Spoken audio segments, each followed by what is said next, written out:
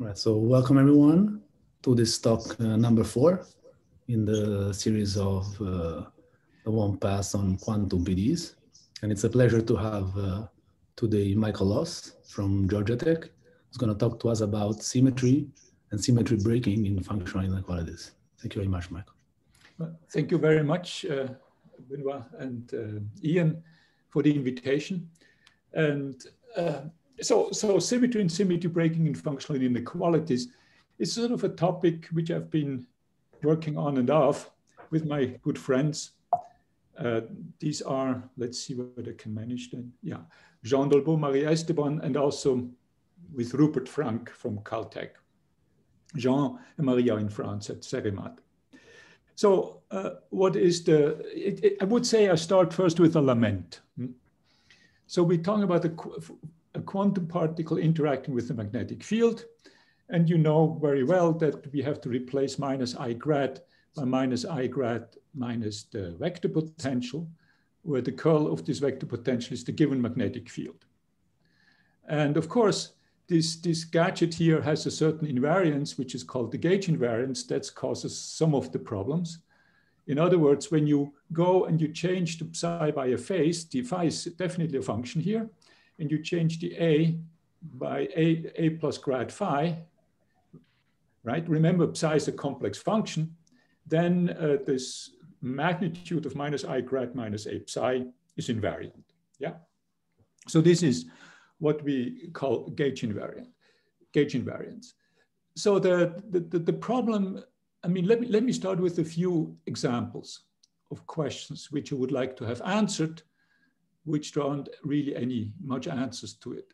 So here, the first thing is the problem is complicated, right? And we already see this in the lambda Hamiltonian in 2 dimensions with a constant magnetic field. I mean, you would think this cannot be any more simple than that. And it turns out the eigenvalues, this is a linear problem. The eigenvalues are infinitely degenerate. They're called the lambda levels. And the ground state is not necessarily positive nor radial, right? Because it's infinitely degenerate. And so my general questions about magnetic fields is, well, can you say anything about symmetries of energy minimizers for systems with magnetic fields? Okay, so that's sort of a very vague and general question. And I supply some examples. One of the first ones, and I think that's a very deep statement, is by Avron, Herbst, and Simon, goes back in 1980 to 1981. And what you do is you take a hydrogen atom in a constant magnetic field, and you point the magnetic field along the z-axis, right? So the Hamiltonian, I've written it here, it's a third line. This is your Hamiltonian. You look for the ground state wave function. And what they prove, actually, that the ground state function is what you expect it is, namely only a function of x squared plus y squared square root and z. Okay? So in some sense, you have this axial symmetry of the hydrogen atom. The proof is very tricky and very involved. I think this is a deep result. It's not non-trivial at all. Another example where we have some positive results is Rayleigh's conjecture with constant magnetic field. Maybe you remember Rayleigh's conjecture is that when you look at the drum, when you look at the lowest frequency of the drum, and you ask yourself, well, keeping the area of the drum fixed, what should be the geometric shape of the drum to have the lowest value of the frequency? Then it turns out that this drum should be a disk.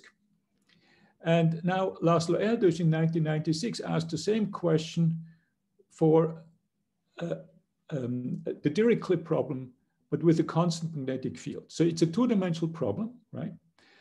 You look at the lambda Hamiltonian in this 2-dimensional problem, the lowest eigenvalue.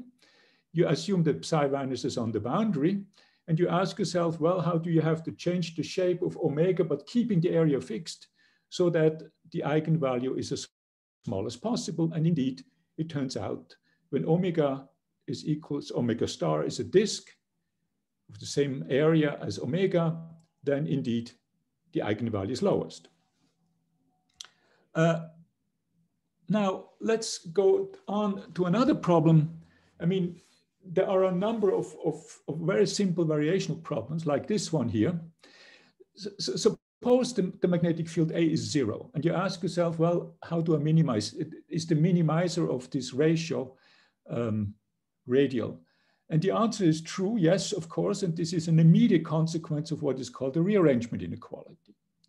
You turn on the magnetic field, and here A is the vector potential of a constant magnetic field. So it's again two-dimensional.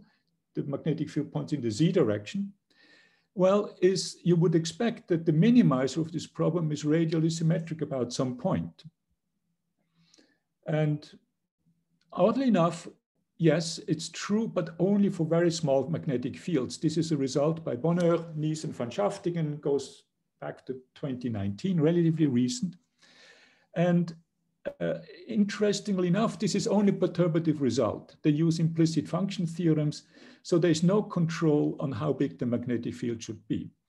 But you know, if you ask any physicist, I would say they would expect that the minimizer should be about some point radial, right? Because the problem is translation invariant and rotation invariant, okay? So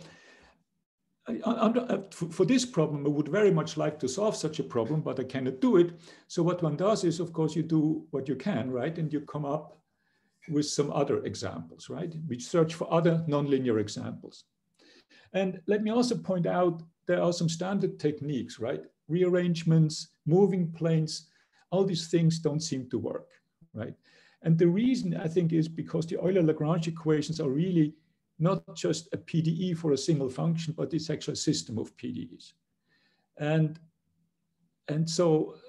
also, I should also say, maybe one should not be overly enthusiastic because absence of symmetry of the minimizers is very often the typical situation. But still, for these problems I just mentioned, I would strongly expect this is true. And as we know, for very small magnetic fields, in fact, it is. So I searched for other nonlinear examples, and here is one, which we thought would be reasonably simple.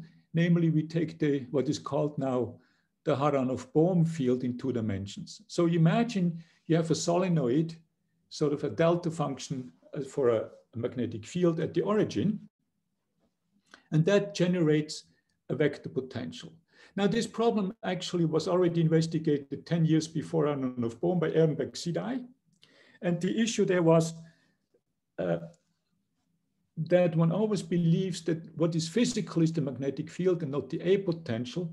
And nowadays you see experiments with solenoids where the particle in some sense never sees the field, it's far away, but still it experiences some phase shifts due to the vector potential A, the so-called unphysical vector potential. But anyway, this is not what I would like, I'm gonna investigate here.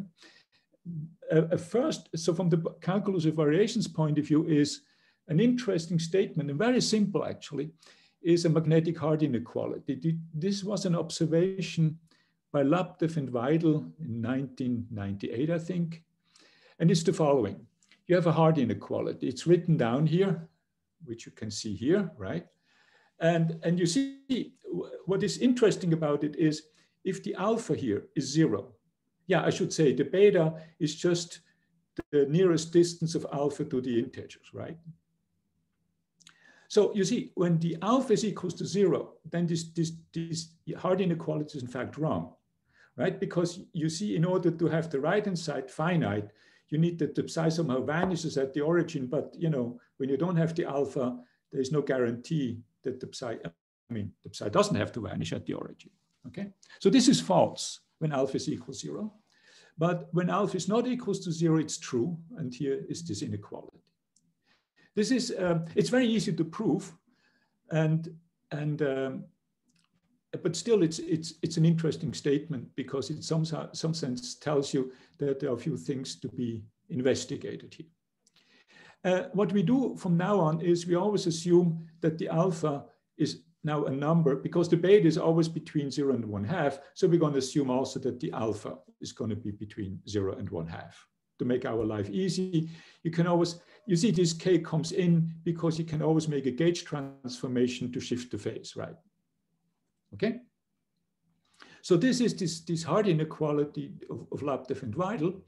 And what we thought was, let's investigate an interpolation inequality, namely the one which I've seen before, except we put in some weights. So here is the kinetic energy, we're in 2 dimensions, right? This is your kinetic energy of your electron on the plane. The AS is precisely this Aronoff-Bohm field. Remember, the alpha is between 0 and 1/2. And then we add a few terms, lambda times the integral of modulus of psi squared over x squared plus y squared, and likewise down here. Okay, so psi is a complex valued function.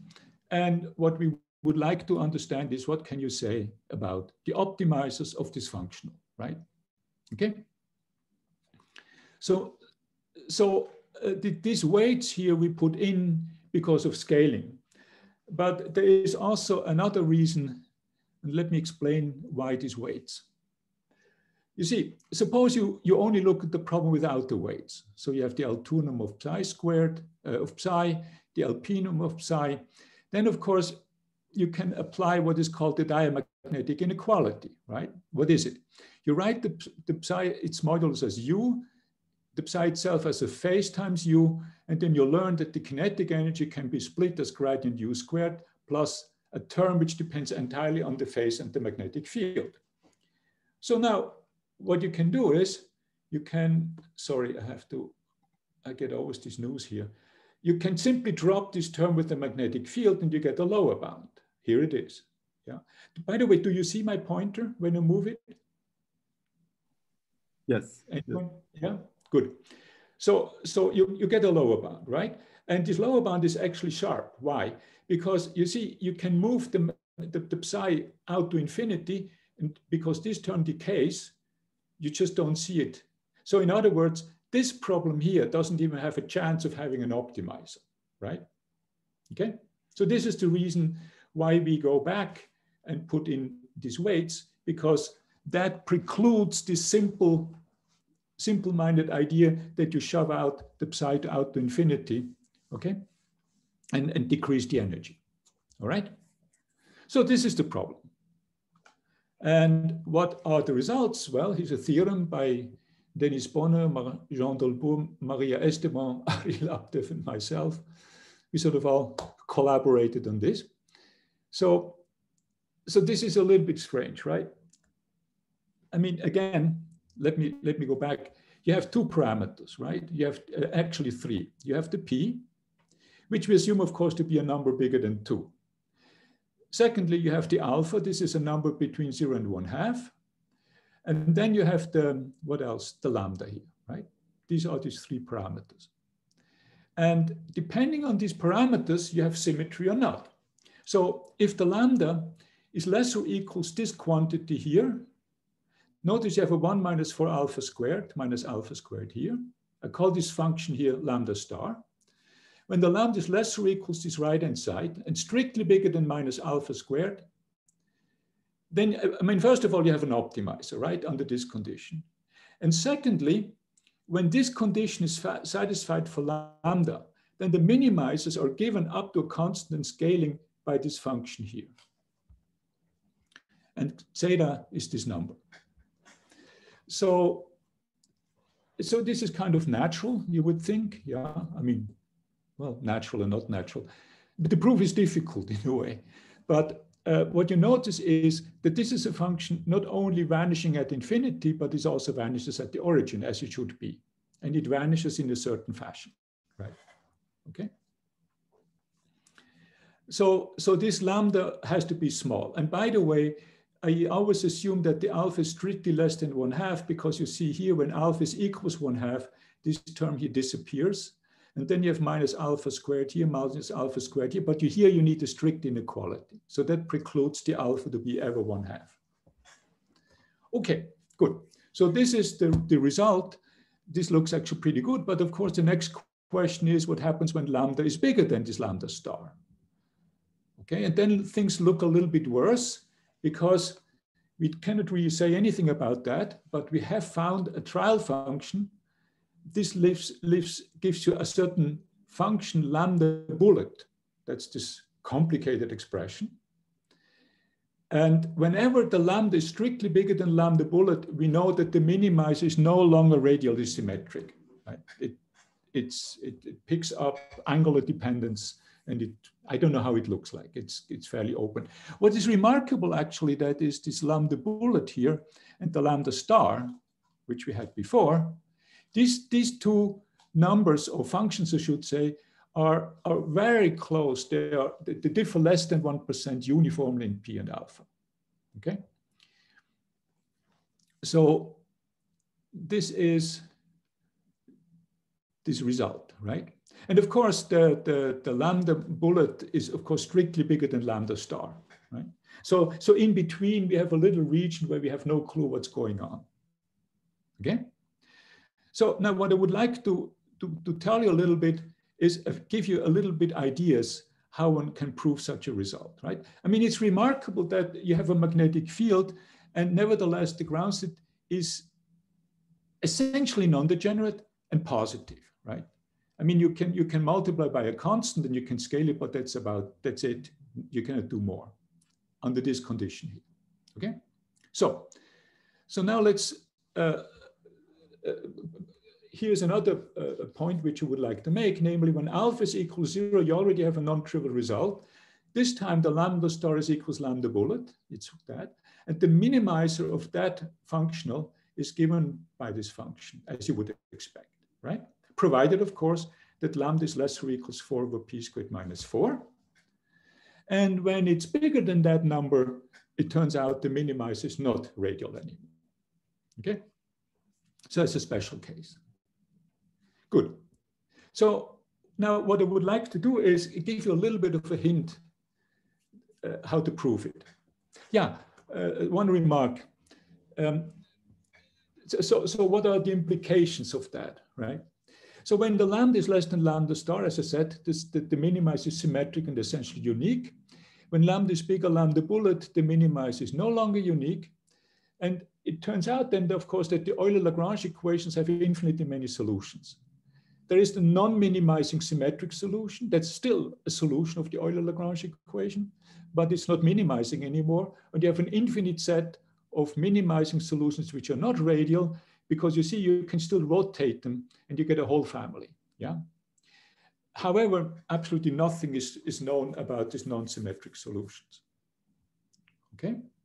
So now let me give you an application, a little application, what one can solve with such a problem. I mean, suppose you're interested in this problem here, integral r over r2, here's the kinetic energy, and you subtract the potential, right? This is sort of a classic problem in Schrödinger operators. And what we do, however, is because of scaling, we minimize this function over all functions whose psi squared divided by x squared is normalized, okay? Now, when you minimize under this constraint, you get an eigenvalue. And there is the natural norm on the potential is given by this quantity here, right? You see, you have to take care of these factors 1 over x squared. And the natural number related to this potential is this number. When you are usually on the real line, then of course you don't have to put any weights, and then you can forget about these weights down here, but we are not really on the real line, we are in R2. Okay, good. So now here's the question. Well, can you get an estimate on the lowest eigenvalue, right? That's the ground state. This is in general a negative eigenvalue. And the answer is yes. You can show there is a monotone increasing convex function. What is this convex function? Remember, I said here, put here a mu of lambda. The mu of lambda is the sharp constant in this inequality when you minimize, right? And that's, of course, a function of lambda. And you can easily see that it's a concave function, obviously, because you minimize over linear functions in lambda, so it's concave. And now you look at the inverse function of that one. Where am I? Here, right? Okay, so that's this lambda of mu. You know that when the mu goes to 0, that the lambda converges to that number. And you know that the lowest eigenvalue of this operator is always bounded below by this function evaluated at the strange norm of the potential. Now, when the alpha is now in the interval 0, 1/2, there exists a mu star such that whenever the norm of this potential is less than mu star, then there's equality here if and only if the potential is of this form, right? I mean, this is precisely the analogous statement of a result which goes back to Rees, Nudge, Joe Keller, Lieb, and Turing about the one-dimensional problem where they established a similar result. Of course, there it's considerably easier than here in the two-dimensional case, okay? So this is a very simple application. It's not very hard to prove, I'm not going to do it, of this result here, all right, of this theorem. Okay, so you see, this is in some sense precisely the reason why one often investigates nonlinear functionals of this type. Let me go back and show it to you, of such kind of functionals, right? They're quite useful. And it's quite useful to understand them in depth, how they look like and what the minimizers are. Okay, good. So now let's go on. And what I would like to tell you is a little bit how you prove that, right? Namely, so I don't know how to deal with complex functions. That's always too difficult. So there, what you need is you use a basic reduction lemma. Again, I'm not going to prove it, and it's the following. And now notice, I'm only talking about angles here. So alpha is a constant, of course. So you have the derivative of psi minus I alpha psi, modulus squared, and you integrate it over the normalized circular measure, right? Over the sphere, over the circle. And what you can prove is, and it's not very difficult. Well, it's not so easy either, but it's okay, moderately difficult, is the following lower bound. You get this 1 minus 4 alpha squared times the derivative, and here you have the derivative of the modulus. So this almost looks like a little bit of a diamagnetic inequality, plus alpha squared times integral modulus of psi squared, okay? And this inequality is sharp. You can saturate it actually with functions psi, which are constant, right? Then you can saturate it. Okay. So let's just accept this basic reduction lemma. I'm not going to prove it. And then the rest is actually pretty straightforward. Well, what do? You take your kinetic energy and turn it into polar coordinates, right? So I've written it here in the second line. This is polar coordinates. And you see, this is, of course, precisely the term which shows up in this basic reduction lemma. Okay. So you use that lemma, and what you get is a lower bound on your functional, which looks now pretty crazy, right? Well, you have an alpha squared plus lambda, that's clear, right? Because from the reduction lemma, you have this alpha squared. Then you get a 1 minus 4 alpha squared divided by r squared times the derivative of v in theta. That's also clear because that's the first term here. All right, and then you get the derivative of v just with respect to r, right? And remember what is v? V is the modulus of psi. And what I did here, I committed a little bit of a crime, namely the psi, remember, is a complex function. But what I did is I dropped the derivative of the phase because that makes a positive contribution, okay? So this is an easy inequality here. All right. So this is your lower bound. And now you have this very strange functional where you have here the radial derivative, but the angular derivative has this odd factor less than 1 in front of it, okay? So then how do you deal with it? Well, you try to relate it to something which you remember, and you make a very simple variable substitution. You write the v as a u of r to the theta, r to the delta, where the eta is square root of 1 minus 4 alpha squared, and the delta is square root of lambda plus alpha squared, okay? And when you do that, the function is transformed to this ratio. You can ignore this factor. I mean, it's important, of course, for the constant. And here, the a is a negative number, namely this one, and the b is given by this equation, and this 2 over p, of course, is less than 1. This is a a weighted Sobolev inequality, and this is also known as a special case of the Caffarelli-Kohn Nirenberg inequalities, and I will mention a few things about those, okay? So here you are. So in other words, minimizing this problem, you see, you might say, well, if I minimize this and I figure out that the functions are radial, why does this tell me anything about our original problem? Where is it? Here, right? And of course it does. Why? Because you see this clearly in the radial case when you go to here. Because when it's radial, first of all, you drop the phase. The v is radial, so the derivatives here all disappear. And what you see here, this reduction lemma is actually sharp. So you have a very good, I mean, provided you can establish the radial symmetry of the optimizer in this inequality, you're finished. Okay. So now, fortunately, there was a result going back to 2016 by Jean Dolbeault, Maria, and myself, namely that if 2 over p is greater or equal to this strange number here, right? Then the optimizers are given of that form. Now, if you replace in this A, the A by these numbers, you just do it diligently, right? And the B, etc. You learn out pops precisely this condition here with this lambda star. Okay, this is precisely that. And when you translate this V through all these change of variables which you've done, you end up with this function here, right? So this solves the problem. Of course, you have used a relatively deep theorem, right? This theorem here about the Caffarelli-Kohn Nirenberg inequalities. But once you accept this, this result is about Aharonov-Bohm problem is pretty straightforward. So again, for lambda less than lambda star, the result is sharp. This transition for symmetry to symmetry breaking is not sharp. We know this now. Namely, you see, optimizing over the phase, the phase depends on R, and I've thrown away the derivatives in R, okay? In general, this was a lower bound, right? So the region where you actually have symmetry, which we proved symmetry is too small, it's actually bigger.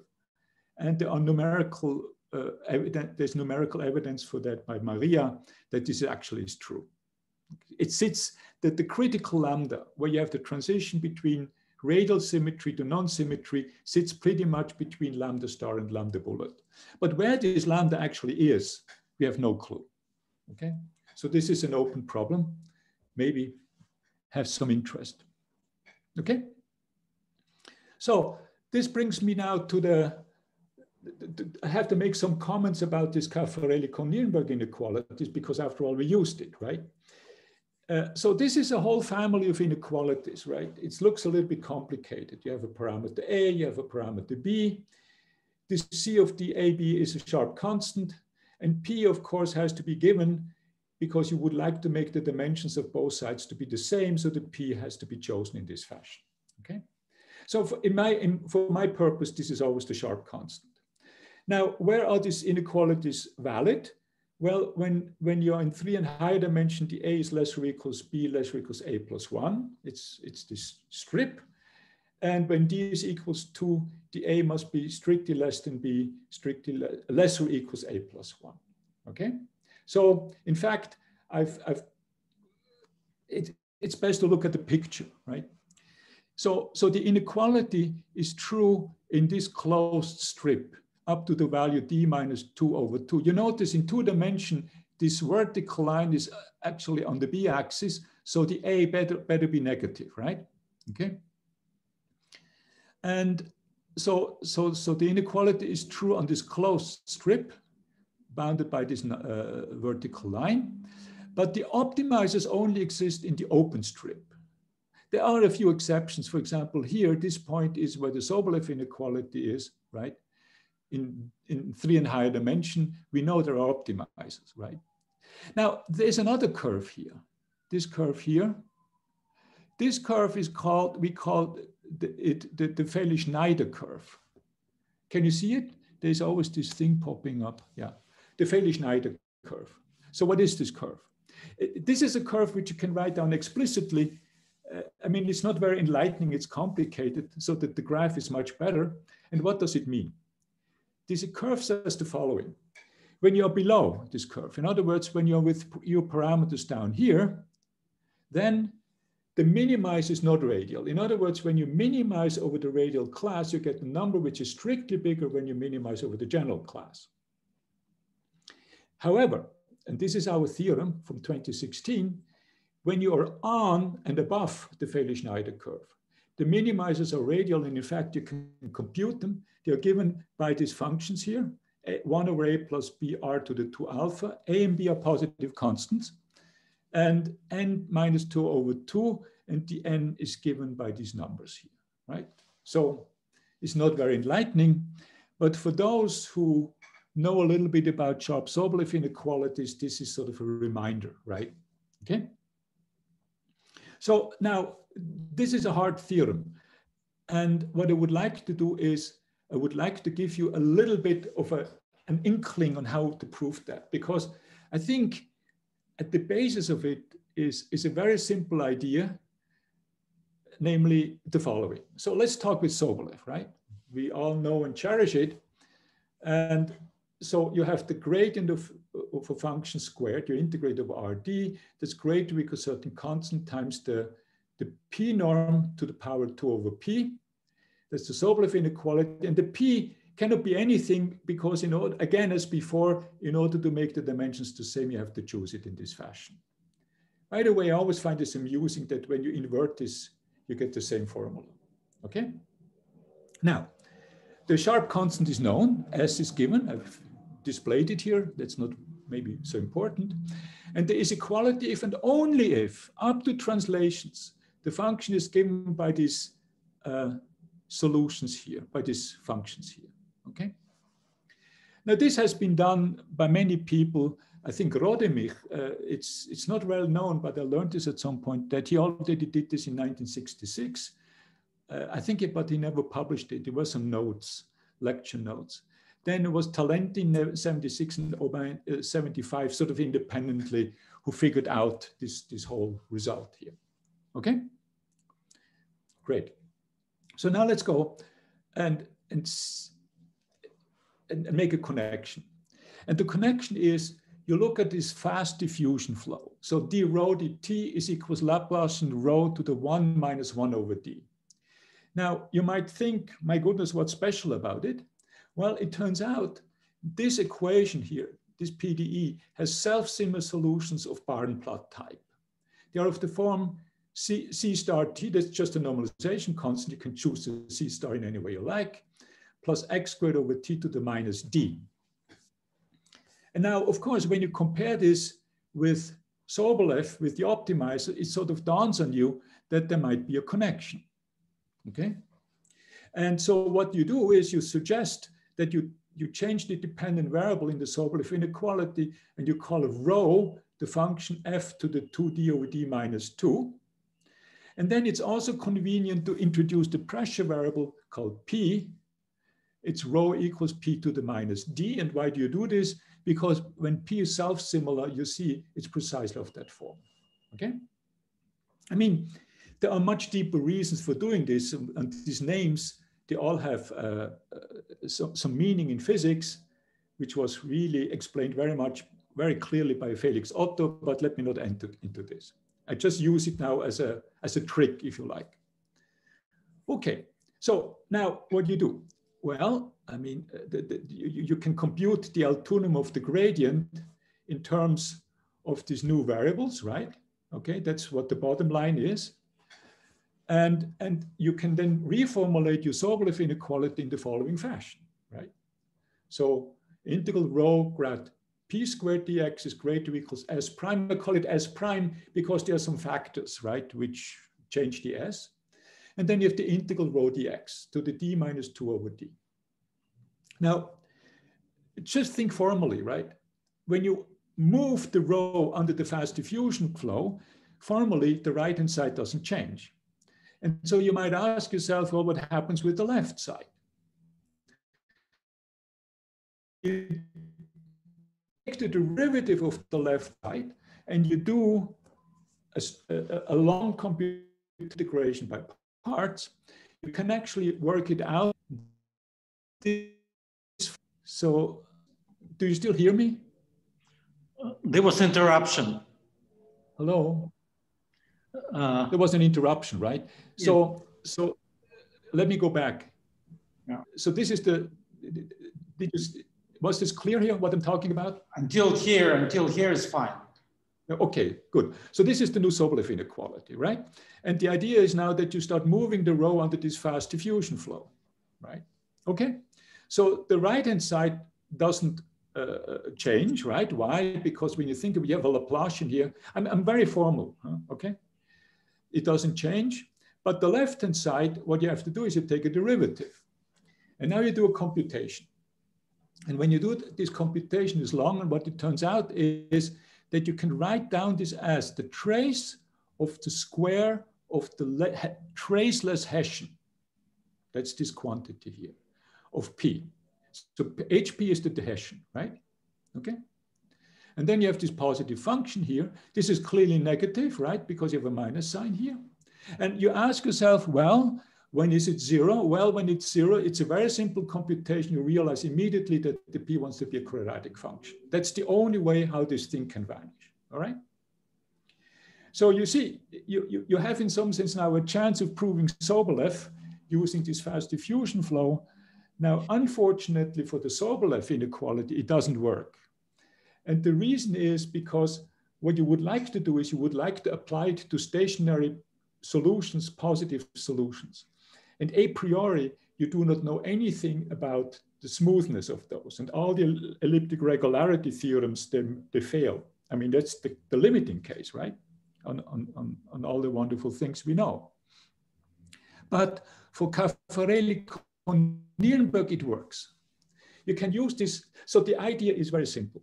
You recast the problem as a Sobolev type inequality. When you do that, you get an inequality on SD minus 1 cross R plus, but the measure has changed to R to the n minus 1 dr d omega. Omega is the surface measure on the sphere.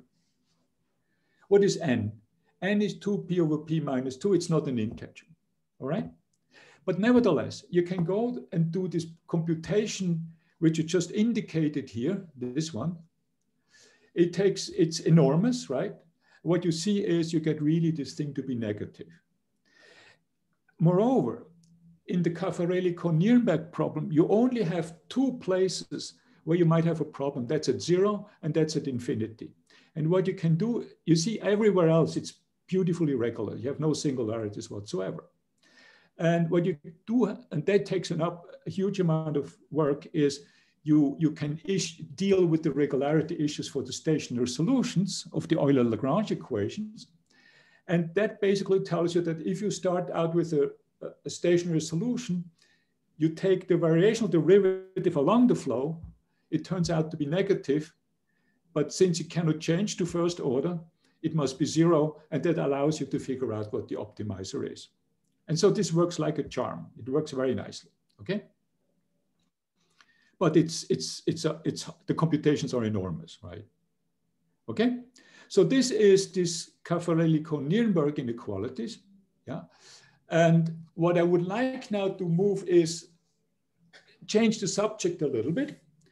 Namely, it's a problem which I came up many, many years ago, and I had not the slightest clue how to deal with it until Rupert Frank got interested in it. And Rupert so what I'm telling you now is work of Rupert with a little bit of help of myself, right?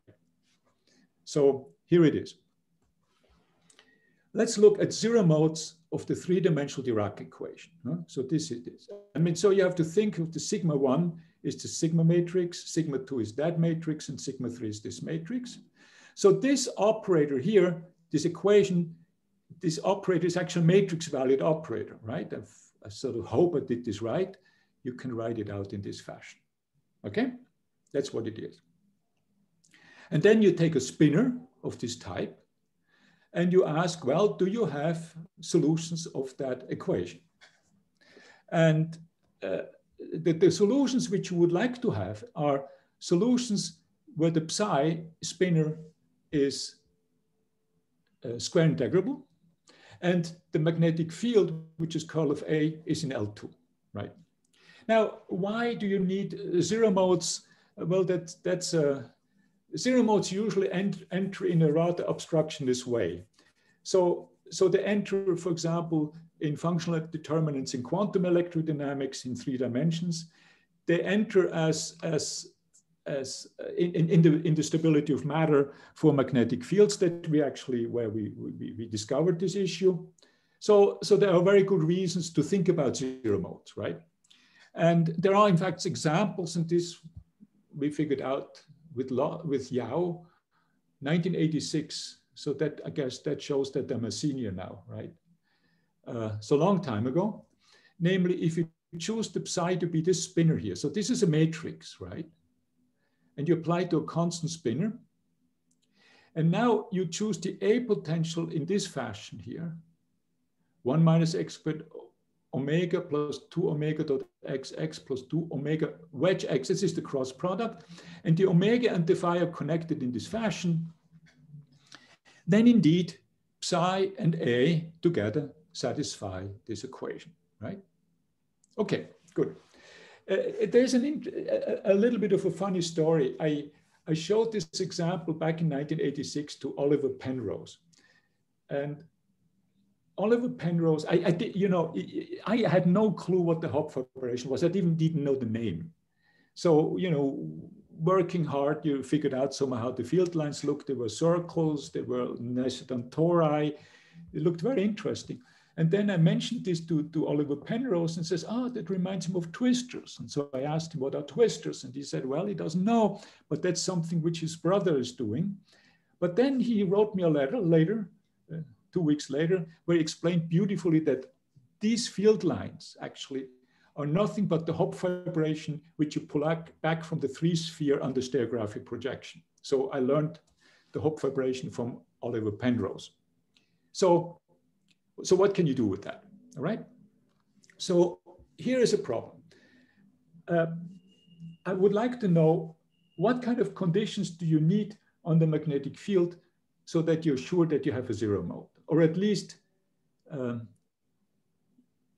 necessary condition, right? Okay. So what you do, right? I mean, let's go back to the Schrödinger case, right? You have minus Laplacian minus V. V is a positive potential which vanishes at infinity. Well, do you support a bound state? Well, what you do, you take integral grad f squared minus integral vf squared. You apply Hölder's inequality on the right-hand side. That gives you the 3/2 norm. And then you apply the Sobolev inequality here on the first term. That gives you this term. And you see right away, a necessary condition for a bound state is that the V 3/2 norm, the 3/2 norm of V must be bigger than the Sobolev constant. Okay, so you say, well, let me do the same thing here, right? I look at this problem. This is the zero mode equation. Right? What you do is you simply square this operator. And there is a sort of a miracle happening because the sigma matrices have strange commutation relations and they interact together with the A and the gradient in such a way to produce you the magnetic field. So, yeah, well, so here, this is a true equation. Then you Hölderize it, right? And now you'll realize that by the diamagnetic inequality, this is greater or equals the gradient of the modulus of psi. And what you can get is a necessary condition for a zero mode that is 3/2 norm of B is strictly bigger than S. Well, okay, fine. So that's kind of trivial. Well, here is a theorem. It turns out that a necessary condition is that the B 3/2 norm is greater or equals 2S. Now you might say, well, it's kind of boring. But there is an interesting point, namely, the proof absolutely requires that we really have to use the spinor, the structure of this, that we talk about spinors, okay? So here's the theorem. Why is, by the way, the 3/2 norm natural? Well, I hope this was clear from here. This is also the only reasonable norm on the potential which scales exactly like the gradient, right? So B3/2 is natural. So here's the result, right? If you have a necessary condition to have a zero mode when B is in L3/2 is that B3/2 number must be greater or equals twice the Sobolev constant. Okay, so again, the diamagnetic inequality here is of course a well-known inequality. It's a wonderful inequality, has very interesting consequences. Here is one of them, but unfortunately, it doesn't do any good. But we can improve. Here's the lemma. If you have a zero mode, so in other words, if you have a solution of that equation, I mean, these are just to cover my butt, right? In the sense that I make a clear statement, a true statement. Then it turns out that the gradient of the modulus of psi squared is not just less than this expression, but you have a factor of 2/3 in front.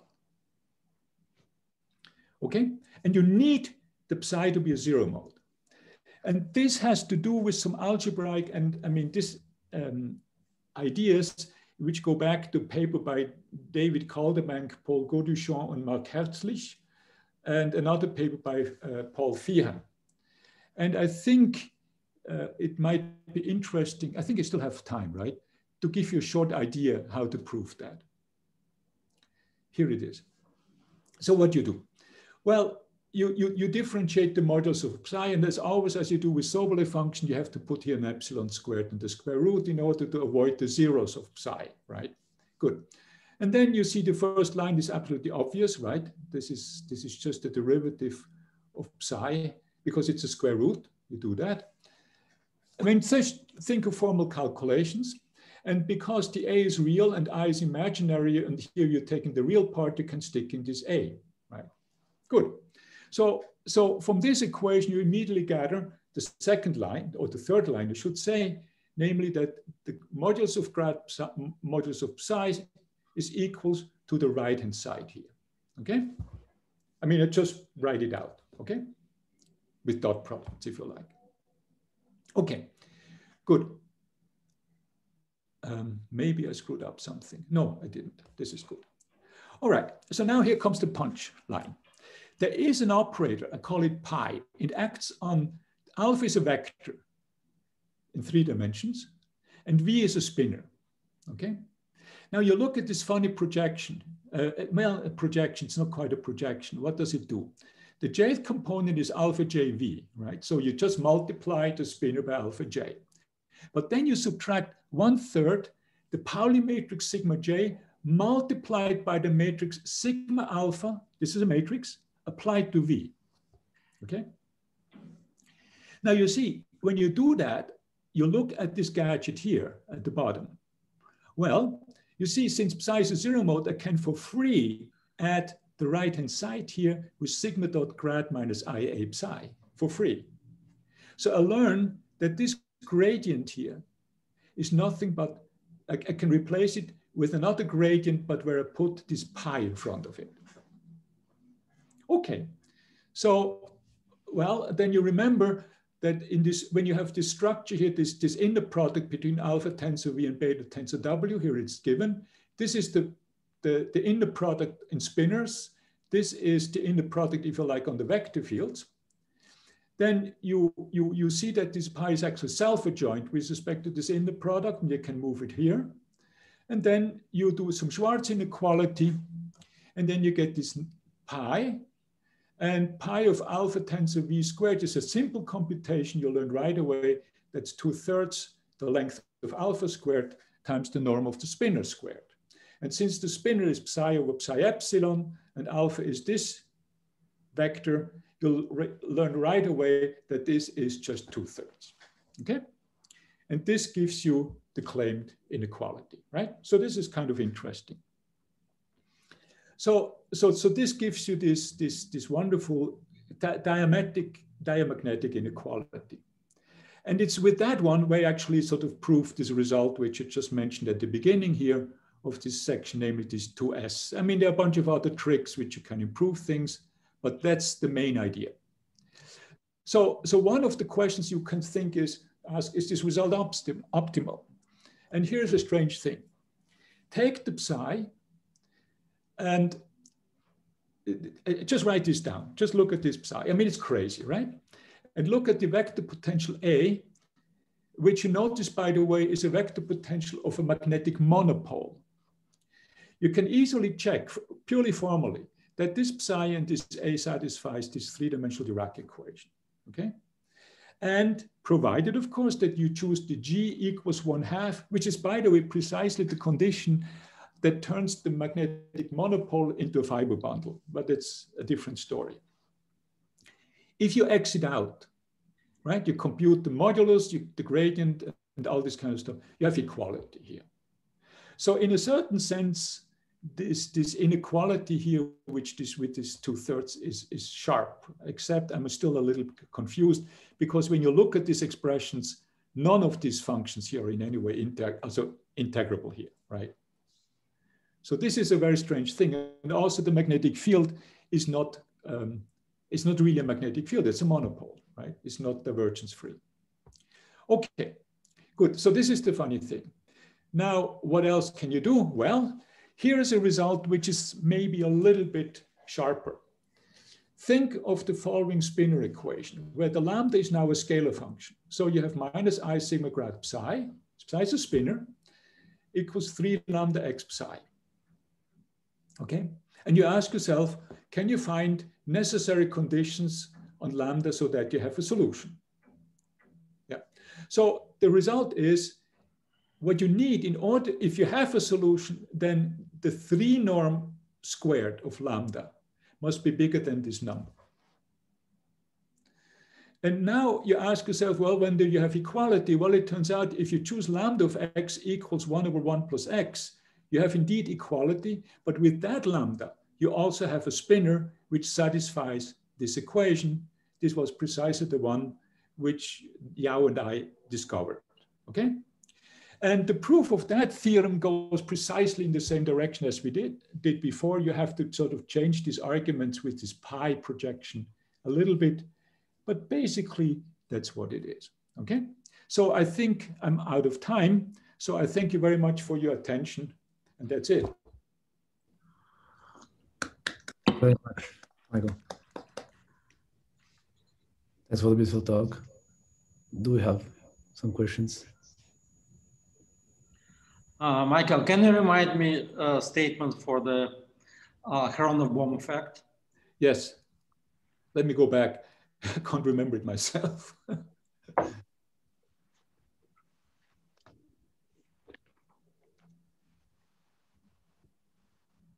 So it's this statement, right? So remember the functional?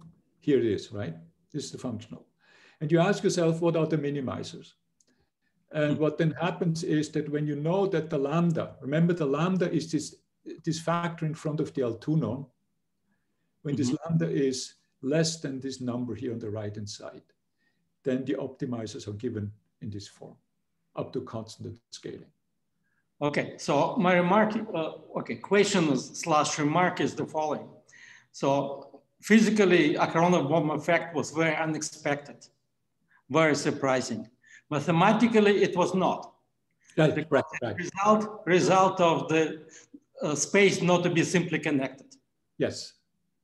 Okay. So if you look at the general, say, not simply connected or manifold, or let's say Riemann surface of higher genus.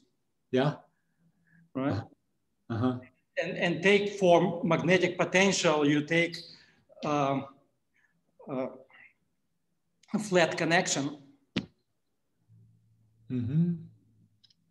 I think I see where you're going. Yeah, right. And that's an interesting problem, right? I mean, but I have to admit, I wouldn't know how to do it. I mean, I would have to think first, right? Right. You look at the line bundles with a flat connection and similar variational problem. That's right. Exactly. Yeah, that's right. Yeah. But of course I would have to first think about it. Yeah. No, I understand that you cannot answer. But that's an interest. That's the top of your head. But my question really was: did anybody think about this before? No, not that I know of. I mean, at least I didn't. And this problem here, I was told, was also new. People think about it. Yeah. So that's a good news. That's a good news, you can say. That's right. Okay. And my second question, again related to the Aharonov-Bohm, is that what about Aharonov-Bohm for Dirac equation? Yeah. What is the question there? Okay, it's the question. So the question is, okay, so I have a Dirac operator again on a line bundle, flat line bundle with a flat connection, right?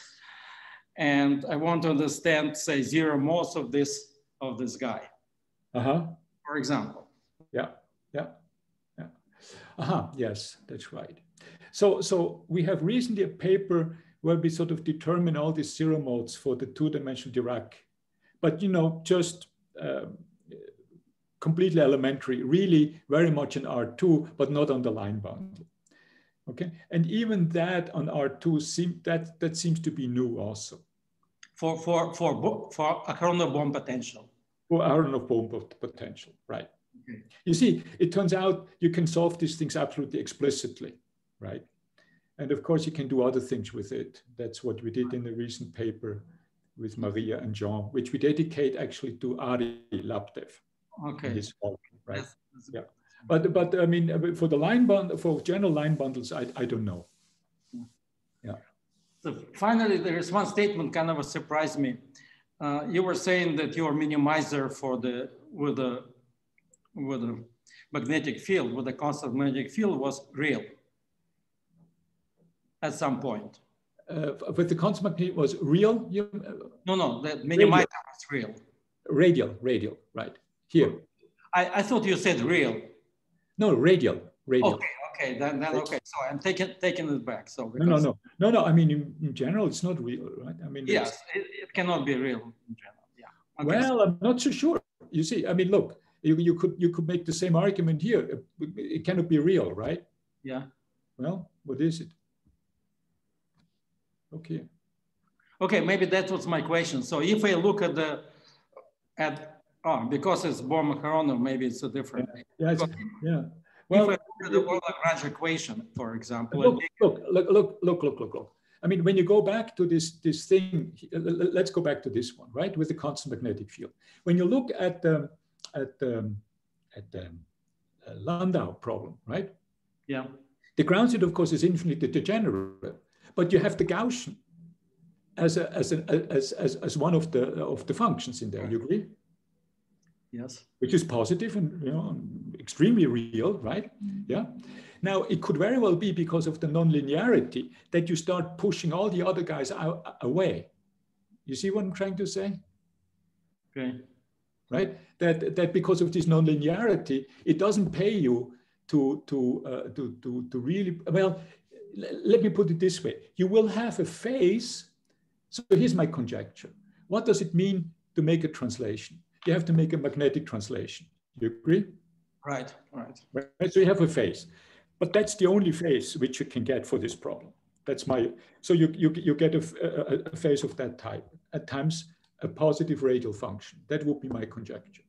Okay. And for small magnetic fields, it's true, right?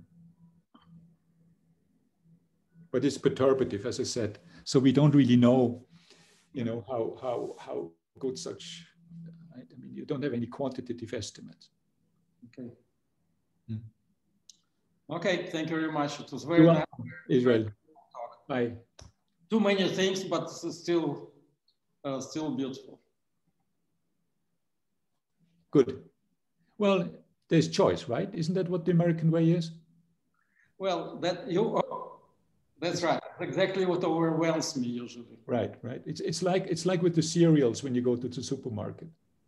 Exactly. Yeah. Okay. Good to see you, Israel. So are there other questions? Yes, I have a question. Hello, Michael. Hi. Back to the last part of your talk, there was this 2/3 in the improvement of the diamagnetic inequality for zero mode. Right. So let me try to find it.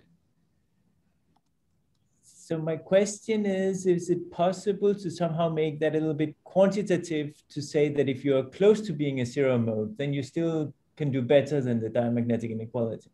I don't know. That's an interesting question. Very interesting question. I don't know. Like, actually, maybe even later, there's this when the pi comes in and you win the 2/3. Well, you see, in some sense, you would have to sort of work. Yeah. So this is the term, right? I mean, of course, if you have an estimate on this one, maybe. Yeah. It's a question of a gap. Right. Yeah. Well, yeah. And somehow there can't really be a gap, but Yeah. it tells you that must win something, right? Yeah, that's right. So that's an interesting point. Yeah, I haven't thought about it. Yeah, I was so wrapped up in this. Yeah, I mean, these things actually have a fairly long history, right? I mean, this goes back actually. The first one had some inkling about this kind of thing, used similar things, similar ideas was Stein. And then it was also used by Yau. These are Kato-Yau inequalities. These are sort of improved diamagnetic inequalities for gauge fields. ST-Yau. No, ST-Yau. Yeah. Right. And so maybe that's where one should look if you would like to understand a little bit deeper whether one can improve things, right?